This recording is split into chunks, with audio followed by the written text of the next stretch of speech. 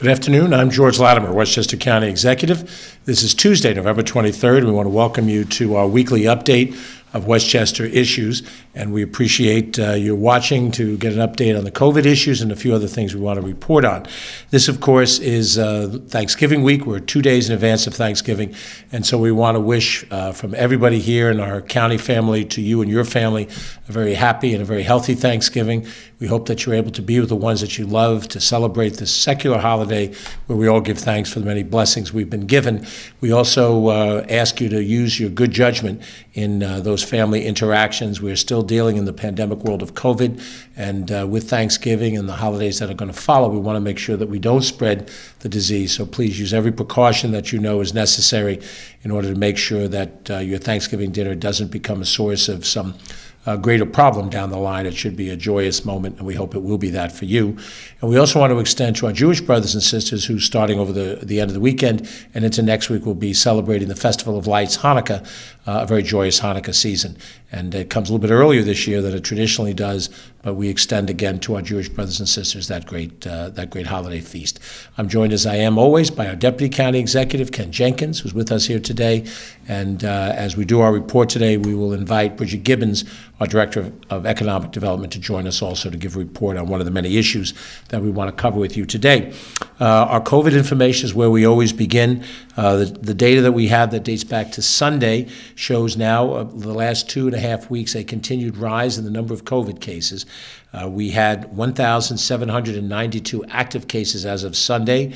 That number has probably gone up a little bit yesterday and today. It has been a steady rise over the last few weeks, and I think we attribute that to the colder weather. More of our activities are going indoors, and we have sort of the 2-week period after Halloween, and now as we approach Thanksgiving. We saw this happen last year. The colder the weather, the more we are in social contact with each other, the more those numbers go up.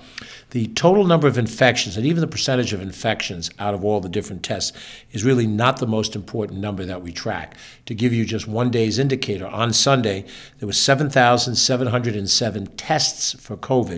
156 of them came back positive. As a percentage, that's a relatively low percentage. It means that 7,500 cases were positive of the tests, and 150 were negative, and 150 were positive examples of COVID. That's a very large number of people that tested negative for COVID out of the full cohort. But when we're counting active cases, which is how many people over the last 2 weeks have come down with COVID and have not yet defeated it through their normal body systems, their antibody systems, 156 cases in a day is a lot larger number of cases than we had, say, a month ago or 2 months ago. And this roller coaster ride that we're on is now on another one of these upswings. When we had the Delta variant strike us at the end of June into July, we had a rise in cases that maxed out at 2,800 active cases in August. That compares to a peak of 11,500 cases last January after the holiday season, pre-vaccinations. And the very beginning of the COVID uptick back almost 2 years ago now in March and April of 2020, that maximum number was 12,000 active cases. So 12,000, 11,500. Now with vaccinations across the board approaching 92% of all Westchester adults, the max number for the Delta variant was 2,800, and as of Sunday we were 1,800. So we are rising, but it is not as steep a rise as you might see. Our hospitalization numbers, the last hospitalization number we have dates back to Saturday, when we had 41 people hospitalized for COVID. And our fatalities were static for a full week, 2,354 individuals who have lost their life in the aggregate, and we have gone now over a week without any additional fatalities. That is a good number. We hope that number will continue. When we compare month over month, we lost in the prior month 16 individuals to COVID. The prior month we lost 13. So 13 to 16 is a fairly small, statistically not a significant percentage of increase. So our hospitalizations and our fatalities have been relatively flat, even as the number of infections has risen over the last month. I always mention, every time a word fatality comes into the conversation, every fatality is an important fatality. It's a person a human being, a family with that individual, people who knew them, who loved them, who care about them. So we do not treat fatalities as statistics, but we do look at numbers to try to judge trends. And what we think we're seeing now is an increase in the number of infections because we are in closer quarters with each other, but at the same time, the severity of the infections are not increasing proportionally to the number of infections. And that's a very important situation. We're going to be dealing with exactly what it is that could tax our health system to the greatest degree. And that is happening right now in other parts of New York State, western part of the state, particularly the Buffalo area and the Finger Lakes area, that area, the western part of the state. We have 2,700 hospital bedrooms in the 11 hospitals in Westchester County. And we also treat, in addition to that, hospitals like Danbury and Greenwich, Connecticut, and nearby hospitals as locations that Westchester residents will go to be hospitalized. 2,700 total rooms, 41 people hospitalized for COVID. We are nowhere near maxing out the medical capacity of our system. That may not be the case in other parts of the state and certainly not in other parts of the country.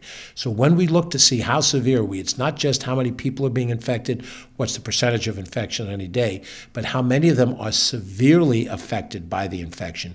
And that is found in the number of hospitalizations and the number of fatalities. So those two numbers staying relatively flat is some good news, even as we look at the rise in the number of cases. And our actions have been traditionally proportionate to where the infections and where the fatalities and where the hospitalizations list. We are not taking an action either for or against opening or closing anything for the sake of the action itself. We're taking action that's proportionate to the level of pandemic that we see. If the pandemic indicators rise, particularly hospitalizations, as we start to see a rise that starts to approach the total capacity of our hospital system to act, we will take action, and we will take more severe action. But we don't do that action out of ideology, and we don't refrain from doing it out of ideology. And that's a very difficult message to share sometimes because people have pretty fixed ideas about what they'd like to see. They'd like to see this particular action taken all the way up and down across the board, regardless of the numbers, and other people have a philosophy that says take none of these actions, no matter what it is, because this is not as serious as people think it is, and it's being overblown. We don't subscribe to either philosophy. We subscribe to a pragmatism. What is the problem that faces us, and what is the best way to deal with what faces us? And we adjust our strategies based on the numbers. So when we go through these numbers, and I've been tracking them every day now for the length of this pandemic, we look at it, we discuss it, we talk about it from a practical terms. We believe that our strategy to try to advance the amount of vaccinations, we are at almost 92% of our adult population vaccinated. We've been given the authority now to administer a third booster shot to all individuals who have been given the first two shots, or the first Johnson & Johnson shot. That is now authorized, and we've now been authorized for a couple of weeks for pediatric vaccinations for those under the age of 12. And as we go about making those vaccinations readily available, we're doing that in a way to connect the fact that we clearly saw a correlation between the number of people vaccinated and a reduction in the number of infections. It is a debatable point for some people on the internet, but it is not debatable in the actual facts as we are tracking it. We have had less infections under COVID because of vaccinations. Some people with underlying health issues have been affected negatively even though vaccinated, and some individuals have suffered fatality having been vaccinated, but it's a very small percentage number. The vast majority of the people, we believe, are the unvaccinated individuals in the society. Now, we at the county government have made no specific mandate to require the vaccination, and we understand that when you reach 92% almost of vaccinated individuals, the portion that is unvaccinated are people who are very committed to not being vaccinated. This is not a philosophical debate. This is not we need to give you more information. We have had great success in vaccinating our workforce. We've had department after department every week. We've shared that with you in our Just the Facts, We're Vaxxed campaign, and we've seen plenty of parts of county government. We do not have 100% of all of the employees vaccinated. However, we've seen such an increase in vaccinations that we felt that the measures that we were using were effective. And to put the vaccination in as many areas to make it as easy and accessible as possible would help. And we're taking the same attitude with pediatric vaccinations, and we'll talk a little bit more about that in specific. But the numbers that we're looking at show that we are at a time of the year where we do expect now to see an increase in infections, and we want to track to see if the increase in infections represents an increase in severity, hospitalization, fatality, and also that our vaccination numbers now start to broaden, where individuals who've received the initial vaccination series now come back for the booster shot, which in theory should make them more resistant to new infections. That may offset the trend line that we're having in terms of the weather and the season, and we'll track that down to be sure.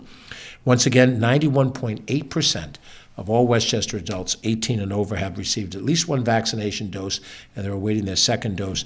92% is just about where we are at, and that is a tremendous number, just 8% short of 100% vaccination.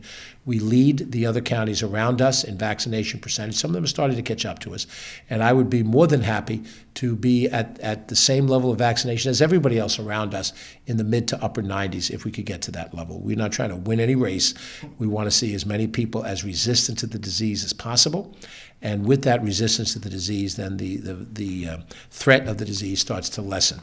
And the whole purpose is to try to get back to normalcy. Whatever normalcy is, we may have forgotten what normalcy looks like, but we're going to try our best to get there. In terms of pediatric vaccinations, there's a link where you can register for a COVID vaccination, and we have a clinic here, White Plains Health Clinic, right here in downtown White Plains, 134 Court Street in White Plains. We're opening up on Saturday, November 27th, that's this weekend, Thanksgiving weekend, from 10 a.m. to 2 p.m. for children to be vaccinated between the ages of 5 and 11.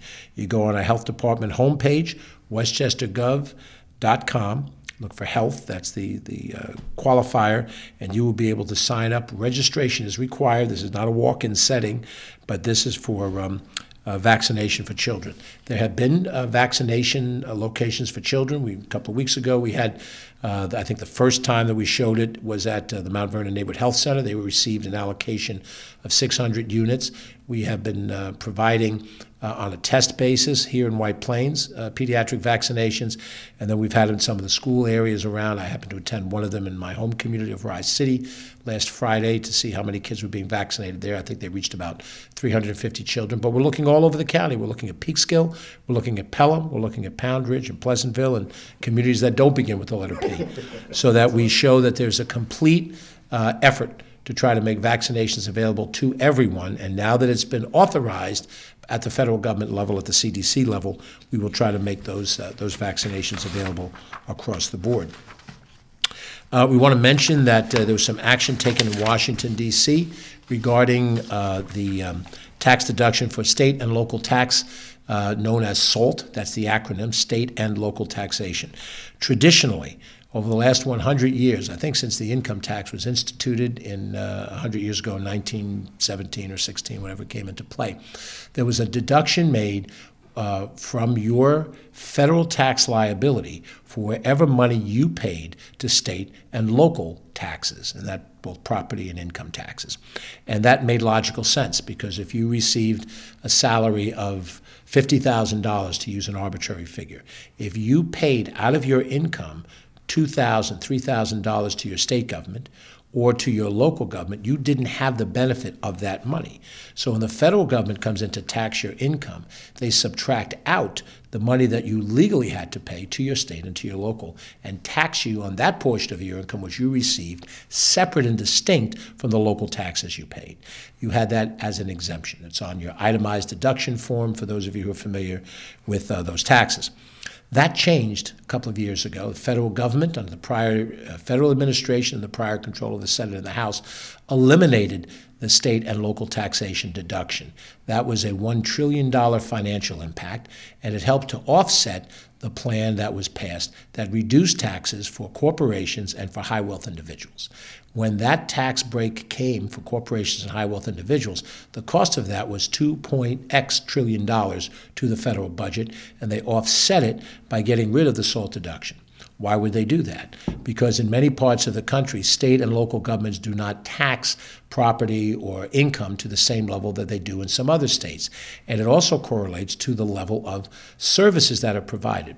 Just to give you two examples, in the New York metropolitan area, We have mass transit. We have the Metropolitan Transit Authority, Long Island Railroad, Metro-North Railroad, New York City bus and subway system. The Nassau bus system is under that aegis. We pay a portion of our taxation bill to support that mass transit system that involves getting people in and out of New York City for work. It unclogs our roads. It clears our environment by having mass transit. There is no equivalent mass transit in the state of Florida. There's no equivalent mass transit in the state of Texas. Those states do not, therefore, tax their local people to run a system of subways when they don't have the subways to do it, or they don't have commuter rail to do it. We do in New York. They do it in the Boston area with the Metropolitan Transit Authority equivalent in Boston with the T-line. They have it in Chicago, and they have it in Philadelphia, SEPTA, Southeast Pennsylvania Transit Authority. Those states, aka blue states, provide a mass transit service for which local and state taxes pay for it. When you live in a state that doesn't have those services, you therefore don't pay the same level of taxation in those states. And the same would be true in services such as Medicaid coverage. Medicaid coverage in New York covers certain services that are not covered in South Carolina. Why? Because the decision makers of the state of New York believe that those who are indigent should have coverage for certain dental services. In South Carolina, they chose not to do that. So they have lower taxes in South Carolina, but lower services to be commensurate. You may live in any state of the nation that you choose to live in. And I myself have lived in 3 other states besides New York when my corporate career required me to move. But the different level of taxations in these states do not take into account that the federal government is still taxing the individual based on what is their discretionary income. The individual does not have the discretion not to pay local and state taxes. Therefore, they don't have the resources, and therefore the tax deduction was put into place. When that was eliminated, actually they created a cap of $10,000, which is oftentimes well below the amount that you pay in those local taxes. The individual wound up paying more federal taxes based on that decision. Now, the national government has passed legislation that would change that cap of $10,000 for the SALT deduction up to $80,000. And that now opens it up for many people to be able to properly claim their state and local tax deductions in a way that they could not under the prior circumstances. We in New York, and myself as an individual elected official, Ken, and many of our colleagues, and in some cases across both sides of the aisle in New York State, we have supported the restoration of that deduction, and now, while it's not fully restored, it's significantly restored, which means when you file your taxes next year, we believe you will have on that itemized deduction form a greater tax deductibility for your state and local taxes. Keep in mind that we have imposed in New York State now over a decade a tax cap for local property taxes of 2%. None of the jurisdictions can go over 2%. And in fact, here in Westchester County, we have actually cut your local county property taxes 2 years in a row, and the budget that is before the Board of Legislators right now would cut your county taxes for the 3rd year in a row. So it's not a cap at 2%. It's below zero. It's a reduction. But nonetheless, there have been efforts made to try to reduce those obligations, and now met by a change in federal policy to restore the state and local tax deduction, we think is good for the men and women of Westchester County as well as elsewhere. Many people who live in these areas might have an income level that is very high for someone who might live in another area of the country. They would look at that and they'd say, wow, you're making a lot of money. You're doing very well for yourself. Well, given the cost of living in an area, there are parts of this state, much less parts of this nation, where the house that exists in Westchester County is a lot less expensive in one of those places, meaning you pay less in mortgage when you have a lower cost house that you have to buy. And if in those areas the cost of other services are less, you pay less money, and you look at the total amount of revenue that you receive for your compensation as being a good number, but not necessarily having a higher level of lifestyle from different individuals. We want to thank our Congress members, Sean Patrick Maloney, Mondaire Jones, Jamal Bowman, for their efforts in continuing to do this, and of course our great United States Senators, Kirsten Gillibrand and Senator and Senate Majority Leader Chuck Schumer, for being advocates for these changes. This is an important tax break for Westchester County residents who have had to pay tax on their tax, which is what happens when there was no SALT deduction. You are paying a tax on your taxation, and that we think is unfair. Another one of our initiatives that we want to highlight is an effort being made by our team in the economic development portion of our county government to deal with career training programs, and in this case, in one of the targeted fields that we're trying to incentivize business in, and that's advanced manufacturing. Westchester County for many years prided itself on its economic development. When I was a young man in Westchester, child, economic development growth in Westchester was bringing major U.S. corporations to move their headquarters to the county. And while we welcome that at any point in time, that's much less of what's happening in business these days. What is happening is that businesses that exist here are either growing or expanding, and it's in the effort to expand that we see certain very specialized kinds of areas. Financial technology is one, advanced manufacturing is another, that builds off of the highly educated workforce that lives in Westchester County and the ability for us to do programs such as the one that Bridget's going to explain in helping identify and recruit career training opportunities. So with that, I'm going to ask Bridget Gibbons to join us and tell us about our advanced manufacturing initiative. Bridget.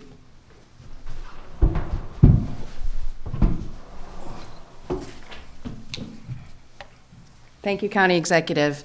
Back in the start of 2021, we embarked on an economic development strategy that focused on 4 key sectors: biosciences, financial technology, clean energy, and advanced manufacturing. For advanced manufacturing, we established a task force consisting of 10 employers and other key stakeholders around the county to really identify what was hindering these companies from growing. At the very first task force meeting, it was loud and clear that these businesses were unable to hire entry-level employees and more experienced employees. So I quickly did some research and identified a gap in the county. We really lacked a training program for our entry-level folks to get them prepared for a career in advanced manufacturing. To address this, I partnered with Westchester Community College to develop and implement a career training program that will allow individuals with little or no experience to earn a certificate that will put them on a path for a highly skilled, well-paying, and in-demand career. So today we're happy to announce the program is launching. A few key things to note: participating in this program does not require a college degree or any prior experience. The 6-month program is mostly virtual and is self-paced, so people can complete the program on their own time, whatever works best for them, nights, weekends, mornings, whatever suits their schedule. They can keep their jobs and continue in this program. Each student will be assigned a mentor or a coach to make sure that they don't encounter any hurdles to their successfully completing the program. Because it's mostly virtual, we know people can feel a little disconnected, so we want to make sure that they feel engaged and supported throughout this program. And we will loan laptops to people who are in need to help them get through this program because it is virtual, so they're going to need some technology, and there's no cost to the participants. Traditional manufacturing involves the making products on a large scale using machinery and human labor. Advanced manufacturing is quite different. Participants in this program will learn skills to create products using computers, robotics, 3D printing, and more, as well as master the basics of safety, quality, manufacturing processes, and green production. The program will also offer opportunities to see firsthand what it's like to work in this field. We're going to be connecting the students with employers in advanced manufacturing who are hiring now, so they can see what it's like to work at these very cool companies. Upon completion, participants will hold a Certified Production Technician 4.0 certificate, and that's a great credential to have. The training program will launch in January of 2022, and people who are interested can go to westchestercatalyst.com/sign-me-up. And by putting your name, your email address at that page, we will notify you when the enrollment period is opened. I want to thank the County Executive for his support on this important initiative. I want to also thank Westchester Community College for their partnership in making this program a reality. And last, I want to thank Harold King and Johnny Ann Hansen of the Council of Industry, who provided a lot of guidance to make sure that we shape the program appropriately. Anyone who has questions or needs further information, feel free to contact my office at 914-995-2900. Thank you.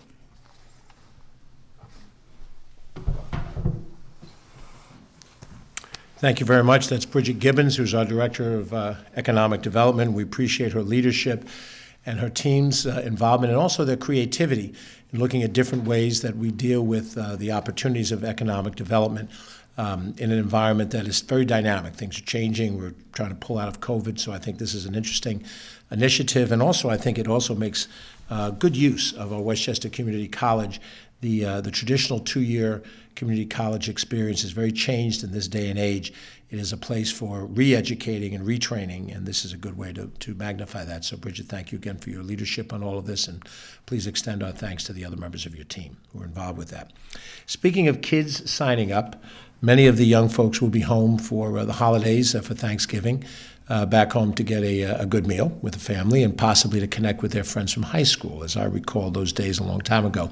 But there are some other issues that are involved that would be helpful to us, so I'm going to ask Ken Jenkins to talk a little bit about what can be happening over the course of the next few days. Ken. Thanks, George. Some of them will also do a little bit of laundry as well. So kids home for the holidays, it's never too early to start planning for your summer, and Westchester County Parks, Recreation, and Conservation is already seeking lifeguards for the 2022 seasons. And if you remember what happened during 2021, it was a challenging year to get those lifeguards in place. In the county, under County Executive George Latimer's leadership, we were able to decrease the age of individuals that were participating in the program, making sure that they got all of the things that they needed, the training that they would have to have in order to be lifeguards. And they were an exciting group. Both the County Executive, George, and I both went to their own internal competitions, which were held at the end of the season.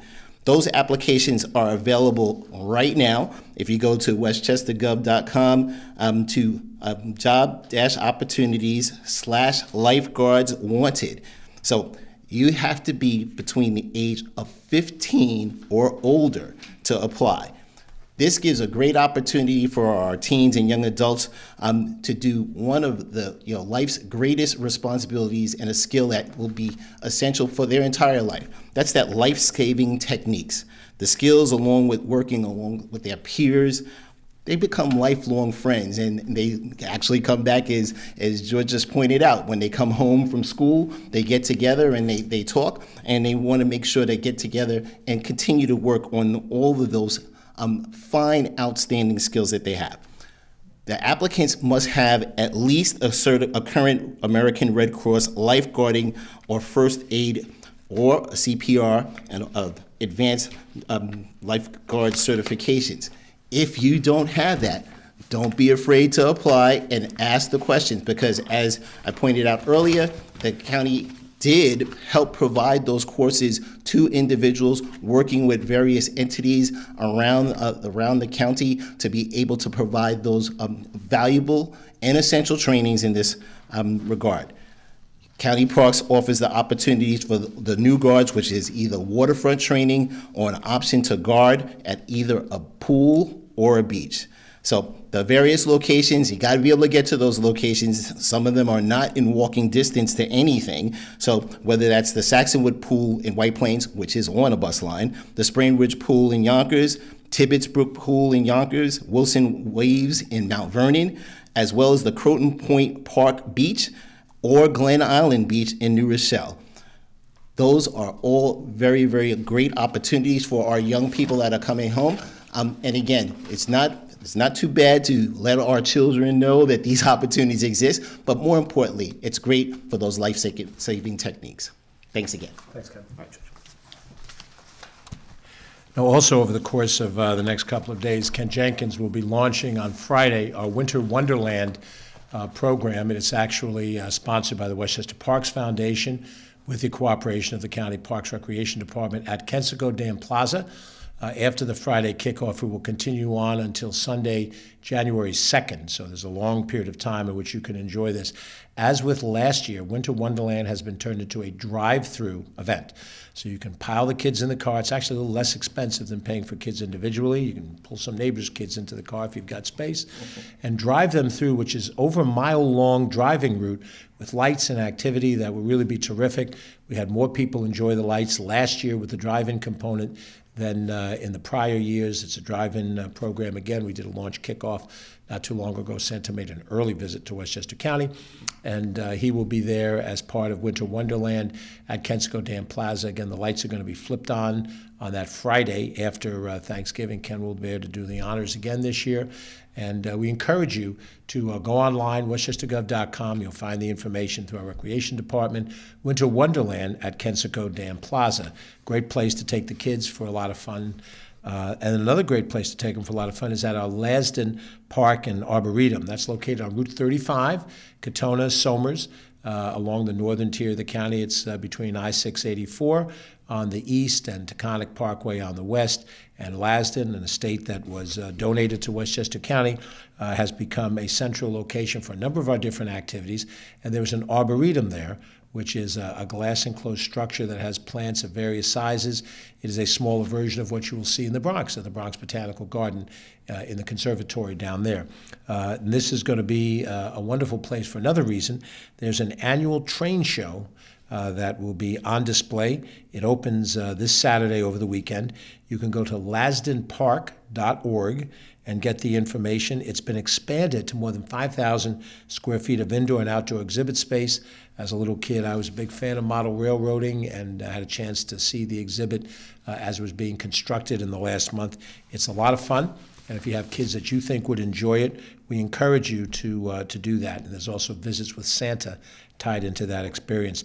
Tickets are sold online only. There's no walk-up buying of tickets, and scheduled viewing times. No tickets sold on site. Again, these are COVID provisions to try to avoid long lines and interaction with people that could lead to perhaps expanding the infection. So you must go online. LasdenPark.org is the place to go. You can call 864-7268 for more information. Again, we want to thank the Parks Foundation and particularly the role in this particular exhibit of the Westchester County Parks, the Friends of Lasden Park, and also Save a Tree in Bedford Hills and Prospero Nursery and Masonry in White Plains. They are sponsors of this program. Admission is $20 per adult, $10 per child. It's free for those ages 2 and under, $15 for senior citizens, 62 and over. So I'm happy to say that to my fellow seniors, that you can get a slight discount by doing this. So both Winter Wonderland and Lasden Park are wonderful opportunities for you to enjoy with this Thanksgiving season. Let me also mention, I mentioned very generally that as we go into the Thanksgiving season, there is a series of things to be concerned about. Make sure that you are protecting yourself at home. Our Commissioner of Public Health, Dr. Charlita Amler, has laid out some of the different issues and concerns. We try to provide some of this information online at westchestergov.com, health / she wants to make sure that since everybody from the age of 5 and older are eligible for COVID-19 vaccinations, you should consider if vaccinations are appropriate before the family gets together. There's only a little bit of time left to do that.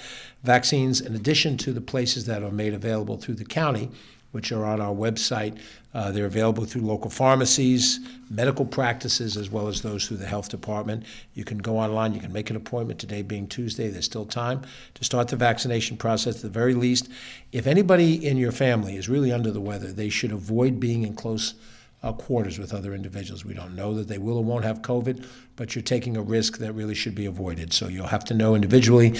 It might be something you've looked forward to all year, but if you're not in good health conditions, if you have what just appears to be a cold, err on the side of caution, because those vulnerable in your family, whether they have an underlying health issue or they're seniors or young kids, they're vulnerable, and we don't want any tragedy to come out of what is otherwise a great family activity.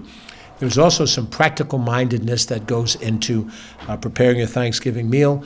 Don't take it from me. I can't cook my way out of a frying pan. But those who know how to prepare a proper Thanksgiving turkey know that you ought to check with online information. The USDA Meat and Poultry Hotline is available, 888-674-6854, just to make sure you're preparing both the turkey and the trimmings in an appropriate way, make sure there's no health issues that are involved in that. Most people don't need to be told that, but we tell you just to be sure that you know and that you have a safe and a healthy and a happy Thanksgiving. With those things, we will give our next report on Monday, November 29th. That will be at 2 o'clock, the normal time, and we'll go back to it. We'll give you an update on COVID at that point in time. We'll look ahead to other activities that are coming. I'm sure we're going to have a cohort of upcoming satellite vaccination locations. You do know that we are no longer providing vaccinations through the state at the Westchester County Center, but the state is continuing its partnership with the Westchester Medical Center at the Medical Center site in Valhalla on the Grasslands campus, and you may touch through the state and their resources if you'd like to get a vaccination at the Westchester Medical Center, and as we mentioned before, through any number of other different locations. I'm going to check with Catherine Chaffee, our Director of Communications. There seems to be no other press questions, so anyone who is following this through the press, if you'd like to reach out to us, call Catherine at 995-2932. We'll be happy to answer any questions that you may have over any of the topics that we've mentioned as we go forward. And I will close by saying that the Westchester County Board of Legislators is currently under review of the 2022 county budget, which has been submitted to them by our administration. They received the full operating budget and the special district budgets 2 weeks ago. They've had the capital budget for over a month and a half. As they go through their deliberations, they're having daily meetings, department by department, to review every asset of the budget. They will be having an online public hearing coming up in early December. If you're interested, go to the Westchester Legislators website. You can also access it through the westchestergov.com website. You'll find the links and the information there if you want to testify at the public hearing. The committee meetings that are happening every day are open to the public. You're welcome to call the office of the chairman, Ben Boykin, at 995-2800 and get any information as they do the review of the budget. They will be on Monday, December 6th, finalizing any additions to the budget, any additional expenditures, any additional revenues. And then the week after that, Monday, December 13th, we believe that they're going to come to a long day session. Ken's been involved in it, so have I, over the years of our time in government, to close out the budget. We presume that we'll be able to work through any amendments that the board would like to see happen, and if we can do that, there will be no vetoes, and we'll then sign the budget shortly thereafter. If there are some other issues, we'll get to them at that point and determine how best to handle them. But we have a calendar year, fiscal year, meaning that with the 1st of January, we begin the new budget cycle, and so we want to have that budget in place, preferably by the 20th of December, giving us enough time for the executive branch to structure and administer what's necessary. We start fresh on the first day of the new year. We'll give you some information about the inauguration ceremony this year for the administration. It'll probably be very low-key in comparison to what we did 4 years ago, but we'll announce that information, then we'll be off to an opportunity to serve you over the days to come. With no other questions, we thank you very much for watching.